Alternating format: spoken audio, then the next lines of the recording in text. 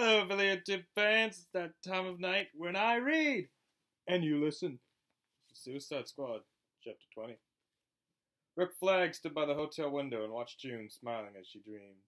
She was amazingly beautiful and smart and sweet, but he still wasn't certain why she had chosen him. He definitely wasn't in her league. Flag was a soldier. His job was to kill people who threatened the United States. He wasn't the sentimental sort, and that made him better at his job. He could have sex with a foreign spy, put a bullet in her head while they were doing it, then move on without remorse. Yet he didn't want to leave June's side, ever. He heard her calling his name, and he walked to the bed, thinking she was awake. She was still sleeping, though. Then a frown replaced her contented smile. Her voice grew deeper, with a very definite dark edge. She was no longer saying his name, but she was calling out to another, Enchantress. The word slipped from her lips. She repeated it, Enchantress. An instant later she changed, transformed from the beautiful archaeologist to something darker and deadlier. Flag grabbed his gun and reached for his cell phone. "Don't you dare call Waller," Enchantress said. Flag couldn't tell where the voice originated. He froze. "If you do." Suddenly, leaning over the bed, was June. He was seeing. He took her hand and checked for a pulse. There wasn't any. She was dead. She was intubated. And there were IVs in her arm. Electrocardiogram stickers were everywhere.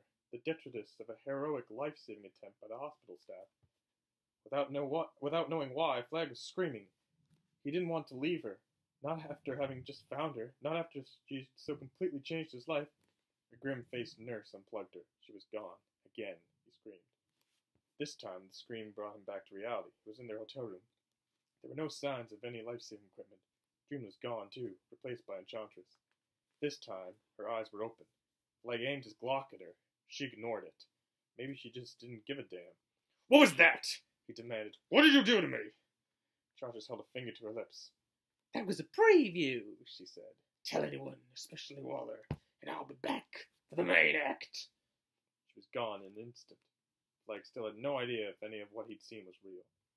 Amanda Waller was in the bedroom of her Virginia home, out cold, sleeping off an empty wine bottle. A loaded pistol lay on her nightstand. Enchantress watched as Flag had watched June. She remained perfectly still and saw the case, the one with her heart in it, lying on the floor by Waller's bed. Waller's phone lay on the bedside table. Would Flag disobey and call? Minutes passed. The phone remained asleep, like Waller. She moved toward the case, and a red light flicked on. Instantly, she froze again. Abruptly, she knew exactly what she was seeing. It was the access to Waller's secure office, so she disappeared from the bedroom, and reappeared in a very cramped space. A secure phone and a sheath of documents sat on the desk. The top one was labeled Top Secret.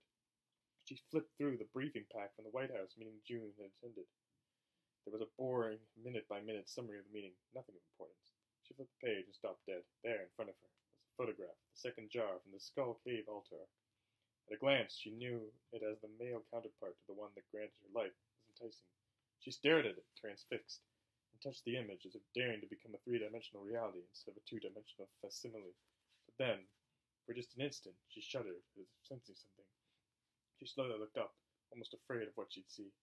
Yet there was no reason to fear it. The mail jar sat on the shelf, right in front of her.